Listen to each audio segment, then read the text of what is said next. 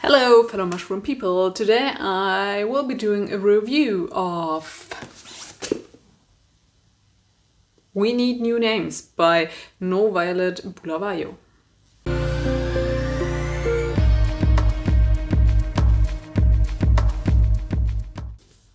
Okay, so I picked up this book because I think I read an article that was about how migrating to a different place can just remove you from the society and make you feel like disintegrated, and also that how you lose your identity in the process. And so this was one of the books that was presented in that article, and I thought it sounded interesting, so I picked it up. And I was kind of confused because the blurb on the back, it just says that the book is about the 10-year-old girl named Darling who lives in a kind of shanty town called Paradise. So this place is in Africa, and it's just a place of broken dreams. But for her and her friends, it's a place full of adventure. Because the adults leave them alone, the NGOs come around and give them toys, and they can steal, I should have looked up the English words, giraffes. I'm putting it somewhere, I'm just checking out later what it's in English. Yeah, just some kind of fruit. So yeah, this blurb, it just talks about how she lives in Africa, and also I think the first half of the book is just about her being in the place as a young girl and just having all those adventures that I mentioned on the back. So I was like, okay, that was not what I was expecting, because I thought she grew up in Africa and then at one point she would move to, I think, the United States. That's what I thought. But then I was like, oh, okay, well, this is interesting. I will just read it the way it is. And spoiler alert, then she moves to the United States. So it was just my double confusion that was very confusing. Okay, so the protagonist, Darling, and her friends, they live in Paradise, this shanty town without just running water and electricity and stuff like that. But they don't really mind. So you just see those kids inventing new games, running around, having fun. So for them it's not that bad, but you can see that the adults, they are not satisfied in the place they're in, because most of them, before they came to Paradise, they lived in, like the girl in the book says, like real houses, and they had a more stable environment. But then some revolution happened. So this takes place in a kind of unnamed African country. So whenever they talk about their home, they just refer to it as our land, our language, our home. But yeah, so these children, they just run around, have fun, and do stuff. But there's also all those pretty bad things going on, which they can't fully comprehend. So this book is full of trigger warnings, like sexual abuse, child abuse, rape, also animal abuse, child pregnancy. So it's very heavy with its topics.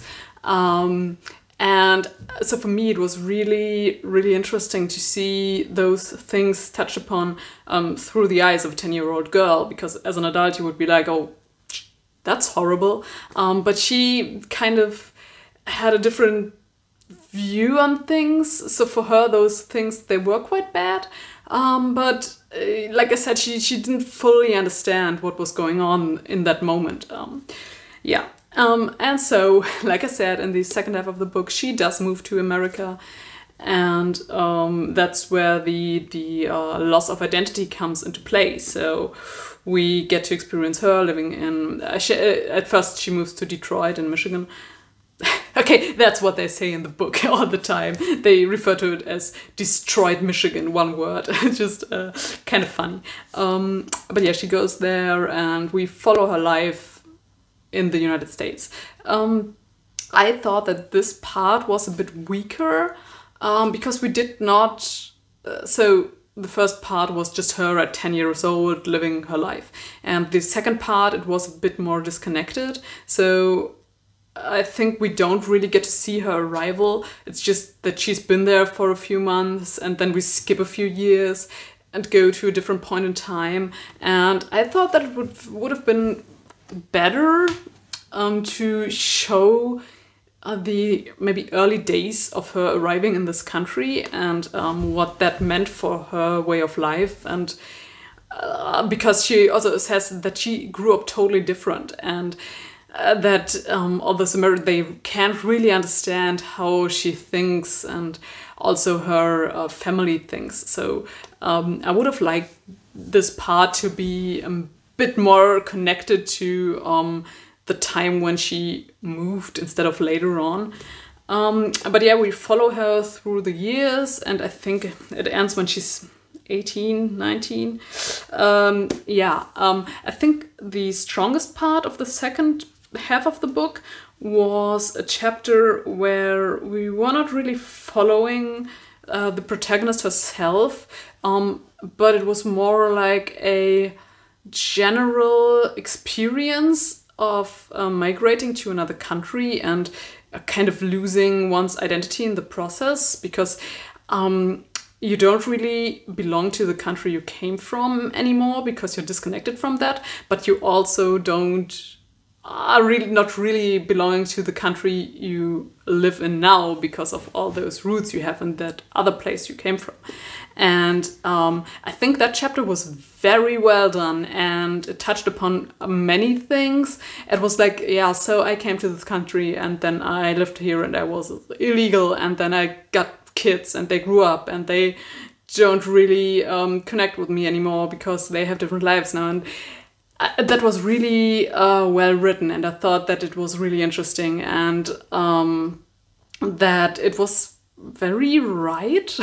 I mean, it's not for me to say because I've never migrated to another country, but this chapter was very interesting.